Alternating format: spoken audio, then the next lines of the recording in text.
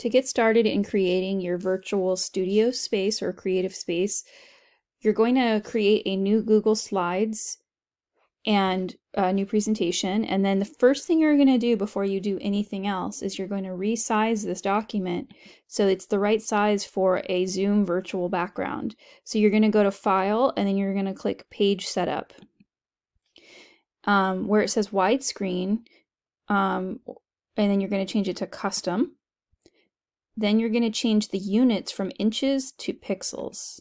And now we are going to put in the size of 1920 by 1080 pixels.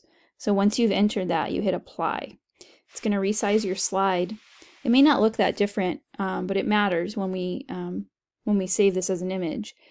You can also you can change this slide to a blank slide by if you control click with your Mac or right click with your Chromebook tablet, the Chromebook touchpad is what I'm trying to say.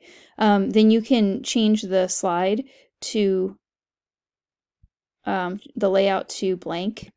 That way you don't have any text or anything like that. And I'm also going to name this my my virtual studio space. Okay, I'm ready to get started.